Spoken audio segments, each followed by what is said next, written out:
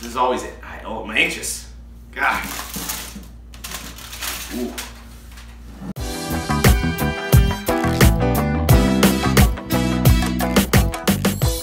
What's going on, guys? Welcome to episode, or what should I say, part 2 of PINOT week. It's Tuesday.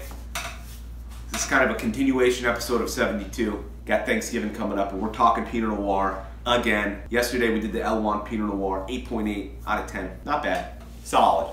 We're silver bagging it today. We got the chrome. We chrome plated the brown bag. Let's get into this wine. Second wine. Actually, I'm gonna do a little rinse because still have a little bit of that previous one in my glass there. Again, it's Pinot week. Red wine, Pinot Noir. A little lighter color on wine number 2 than wine number 1. Kind of a smoked berry action there. Smoked raspberry almost. A lot of raspberry. Touch of strawberry too. Almost like a mushroom marsala nose. I like it, actually, a lot.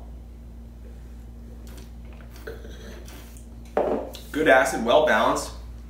It's a lighter style. This is not trying to be anything other than it is, from what I can tell. Again, the color's lighter. This is an inexpensive Pinot Noir. I'm gonna say it's like, I'm not gonna say Sonoma. I think for the price point, when you're talking Sonoma Pinot, you're up around 20 bucks or so. I'm gonna say this is under that. I'd say it's under 15. I'm gonna put it right at $14. If it's anything but California, maybe it says Central Coast on it, or it's a blend of a couple regions. 14 bucks, I like it, well balanced. I'm not giving it a 9 though. It's not 9 level. Maybe it's 8, 9. Definitely could drink more of this on a regular basis than the L1, although the L1's good.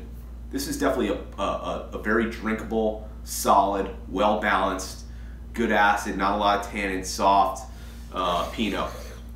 Right to the point here. So we got, this is always it. I'm anxious. God. Ooh. Yikes.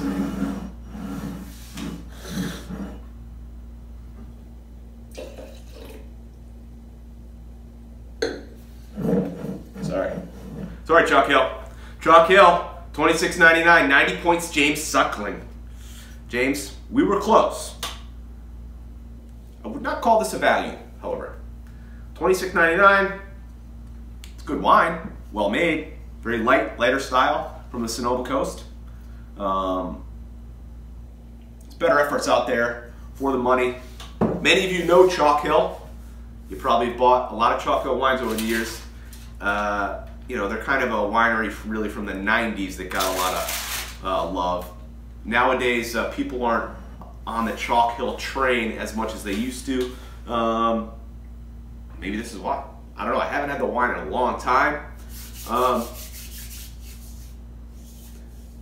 Yeah, I think at 27 bucks, 8.9 is a good score, but not for my expectation on the price point there. I like the wine. All right, 8.9, California, decent wine. Make sure, check out episode number 3 tomorrow. All the Pinot Week action. I hope there's some better picks going forward. The first 2, little weak. We've had some really good success lately. I hope Paul, Kevin, Tom put together a nice package on these next 3. Cheers.